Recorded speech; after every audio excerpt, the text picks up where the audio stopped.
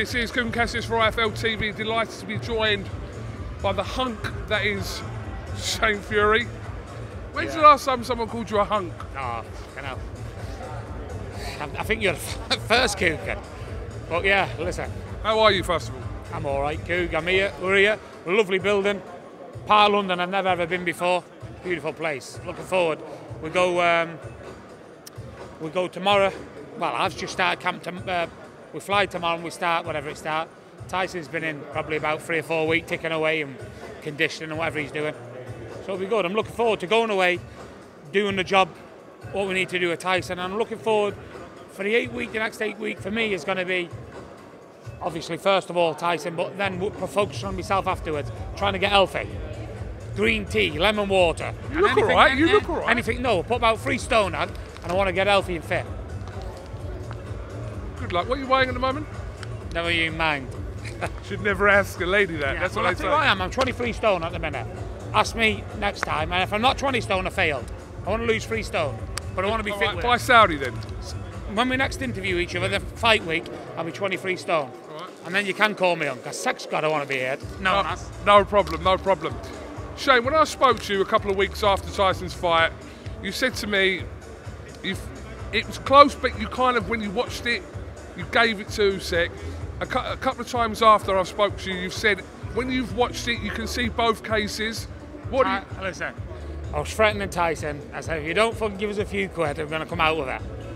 And he sorted me out since then, so he won easy. He got robbed.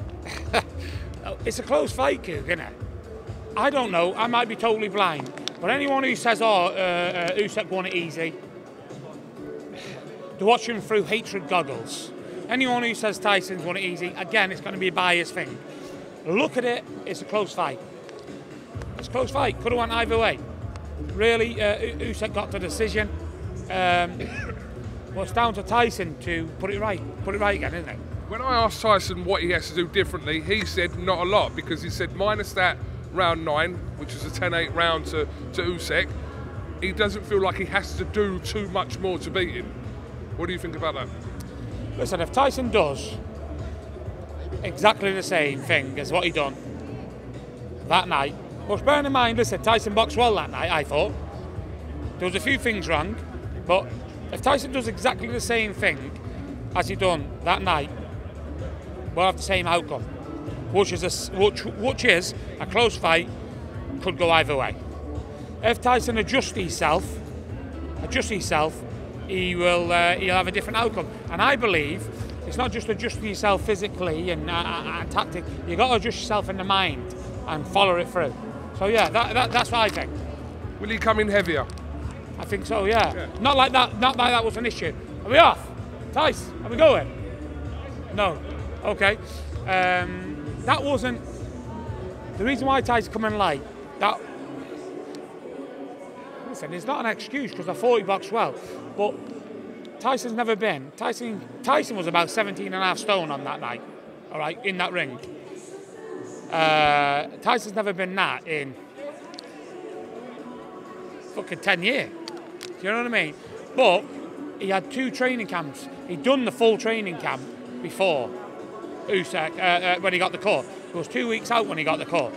And then he had a rest and so on there, and then he come back and done another training camp. And then at the end up, it was like stoking a bonfire and trying to douse it with wood. The more he was trying to eat, the more it was burning, and he couldn't keep the weight on him. Well, that is not really an excuse, because he boxed really fluent and well.